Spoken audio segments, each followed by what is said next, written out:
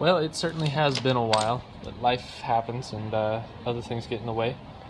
This, last time you saw it, was a concept, really. Losi Mini 8, the Nitro engine. The engine is the .07, which is really about the only Nitro engine for this size vehicle that you can get anymore. Running the Spectrum receiver because all of my other vehicles run on a Spectrum receiver, the DX5C. Waiting for a fuel tank. It's the only thing it doesn't have. I mocked one up and it ran just fine, and now we're waiting on that fuel tank. I just wanted to give a quick walk around here.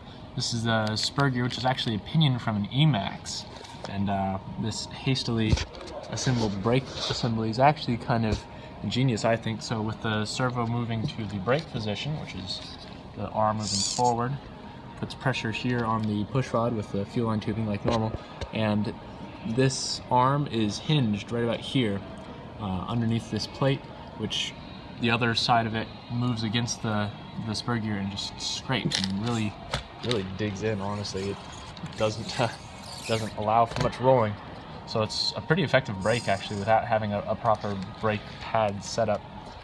The other direction, of course, is throttle. I had a problem because this engine is mounted facing backwards, so pointing towards the rear of the vehicle, with the front, of course, being up here. Had to get the push rod basically to move in the same direction, but this angle, a rod going straight to the carburetor, was too steep. So we just did a quick, it's actually a cut-off servo horn that hinges here, and movement from the servo equates into the same directional movement on the carburetor. Little spring added to the carburetor from the engine cooling head to keep the carburetor closed. But it's all there, and it does run. I haven't been able to drive it yet, but everything is assembled. This whole top plate piece was cut out of a sheet that used to be a chassis for a 10th scale two-wheel drive buggy that we rent here at my store, so we have quite a few of those broken laying around. That's where that came from. Hopefully we'll get something up and running next time I post a video. Just a quick comparison. This is the Mini 8 Losi. I consider it 1/14th scale. This is the original body, just to show you that it actually is the right chassis. Of course, I won't be using this because it doesn't even come close to fitting now with 10th scale servos.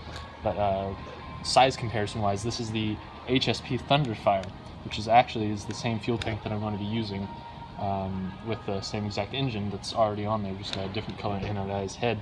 You'll notice they're exactly the same size, almost exact measurement wise. So I don't know why Losi considers theirs 14th scale when it measures up perfectly to a otherwise 16th scale. And on top of that, this is an electric Dromeda, which is considered 18th scale. So at this point, I think everyone's just kind of making fun of us. They're all essentially the same size vehicle with 18th, 16th, and 14th scale respectively, but really they're all about the same size. So we'll get that fuel tank and we'll get another video posted, and hopefully next time you see it, it'll be driving.